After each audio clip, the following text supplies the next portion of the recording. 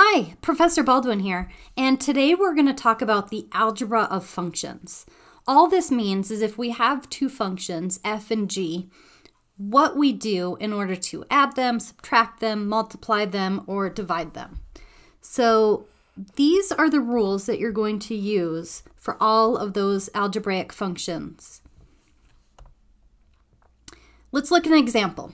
We're given two functions, f of x and g of x, and we're asked to find each of the following. First, we need to find f plus g of 5. And to do that, we're going to find f of 5, and we're going to add that to g of 5. So f of 5, we substitute in 5 for our function f. That'll give us 5 squared minus 3. And we're going to add this to g of 5, so substituting 5 in for x into our function g, which is 2 times 5 plus 1. Now we simplify. 5 squared is 25, so 25 minus 3 plus 2 times 5, 10, plus 1. 25 minus 3 is 22, plus 10 is 32, plus 1. This equals 33. So f plus g of 5 equals 33. Now what if we are dividing f and g? So here we have function f divided by function g evaluated for -1/2. Well, you're going to find f of -1/2, and you're going to find g of -1/2, and you're going to divide them. F of -1/2 would be -1/2 squared minus 3, and g of -1/2 would be 2 times -1/2 plus 1. Simplify the numerator. -1/2 squared is 1/4 minus 3. Simplify the denominator. 2 times -1/2 is -1 plus 1. Okay, simplify the numerator again. 1/4 minus 3 is -2 3/4. But the denominator, -1 plus 1, is 0. Remember, you can't have 0 in the denominator of a fraction. That's undefined. So our answer for f divided by g of -1/2 is that it does not exist.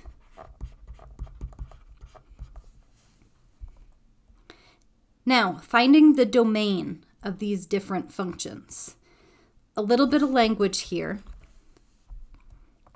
If f and g are functions, then the domain of adding them, subtracting them, or multiplying them is anything that the two domains have in common, the intersection of those domains. And the domain when you divide the functions is also the intersection of those domains, so what they have in common, excluding anything that makes g of x, the denominator, 0, right? The denominator can never be 0. So, for this example, first we're going to find the domain of all of these different functions and pairs of functions. So let's make a table. First, we're going to find the domain of f. Well, if you look at the function f, it's a fraction, and the only value for x that wouldn't be valid would be one that makes the denominator 0, and there that would be the value of -1. So the domain is going to be anything but -1.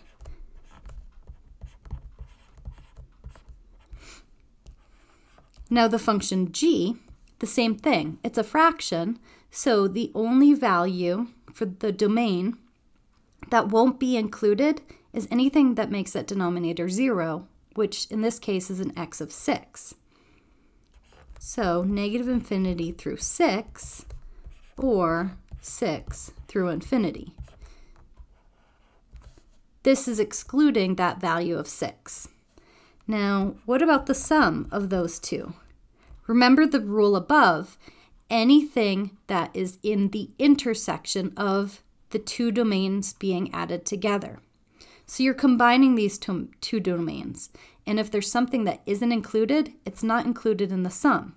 So -1 and 6 won't be included. So the domain, when we're adding the functions is going to go from negative infinity to negative 1. Then it's going to go from negative 1 to 6, and then from 6 to positive infinity, right? We have to exclude those two values that were excluded in the individual functions.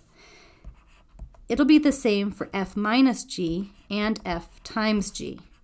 Those will be the exact same domains.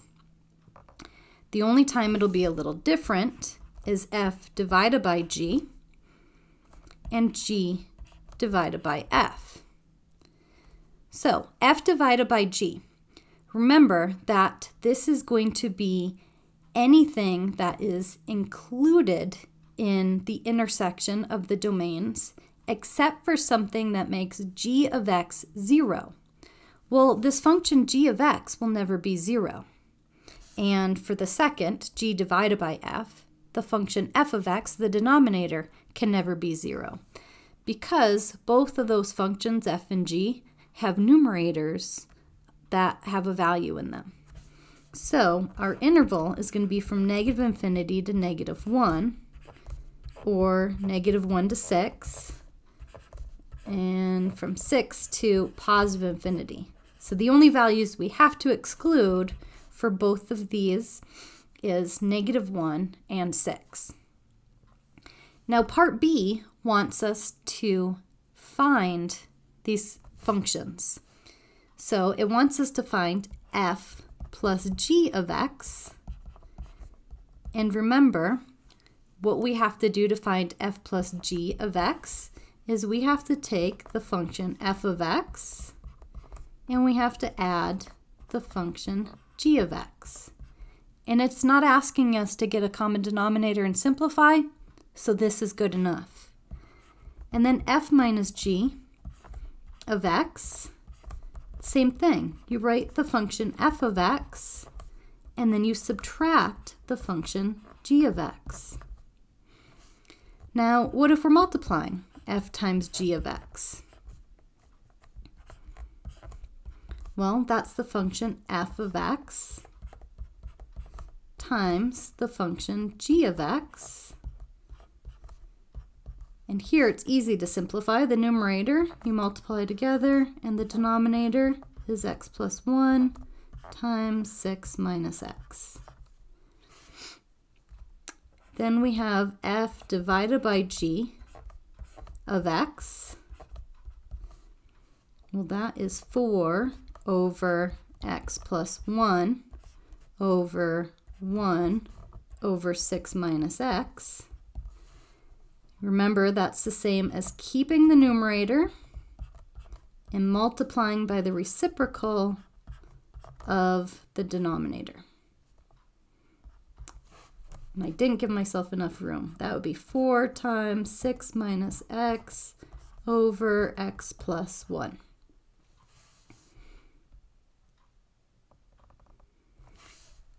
Let me squeeze in the last function, g divided by f of x.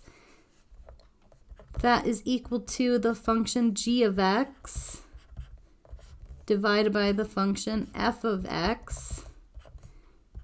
And again, you're going to take the numerator and multiply it by the reciprocal of the denominator, which is x plus 1 over 4 times 6 minus x.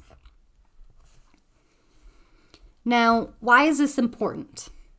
This is important because it builds us up to the difference quotient, which is extremely important in calculus to help us calculate the average rate of change of a line segment that's connecting 2 points on a nonlinear function. So it's to help us find the rate of change. And that is done by using this difference quotient. So remember what it means to find f of x plus h.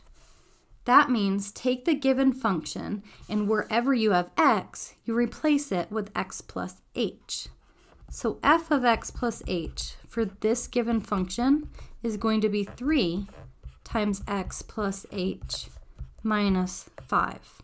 We just replaced x with x plus h.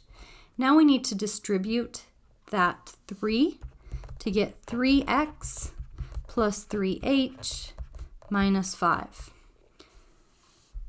Now we have a simplified version of f of x plus h, so we're going to combine all of it. F of x plus h minus the given function f of x and divide it all by h.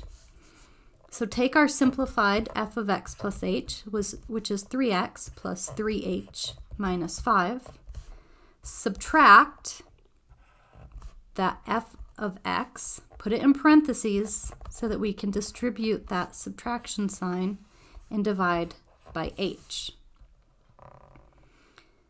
Now distribute that subtraction. So 3x plus 3h minus 5, and we get minus 3x plus 5. And this is divided by h. Now we need to simplify this numerator, and notice that we have a positive 3x and a negative 3x. Those will simplify out. Then we also have this negative 5 and this positive 5 that simplify out. So we get 3h divided by h, and those h's simplify to 1, so the difference quotient for this function simplifies to 3. Once again, this is a lot of material and content covered in a short video, so if you have any questions or a specific problem you want help with, reach out to me. Leave it in the comments, email it to me, and I'll get it in one of my videos for you.